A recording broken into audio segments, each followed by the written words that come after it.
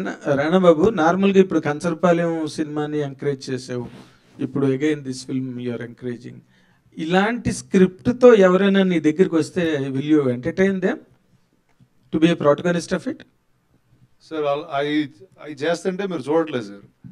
So ఏం చేసావు? చిన్నప్పటి నుంచి బొమ్మలాట అన్న సినిమా తీశాను సార్. అది 2 నేషనల్ అవార్డులు వచ్చినాయి, థియేటర్ రాలే రిలీజ్కి. తర్వాత మన విరాట పర్వం చూశాను, ఒక 3-4 ఇంటర్నేషనల్ అవార్డులు పంపించారు ఆ సినిమాకి.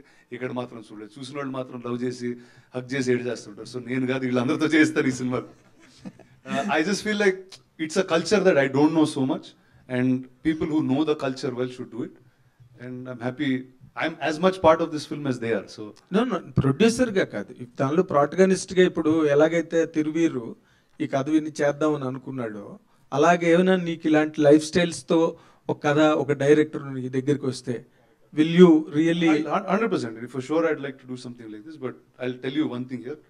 ఇదే పరేషాన్ నా దగ్గరకు వచ్చినట్టు Thiruveer is much better than what I could ever have done in this film.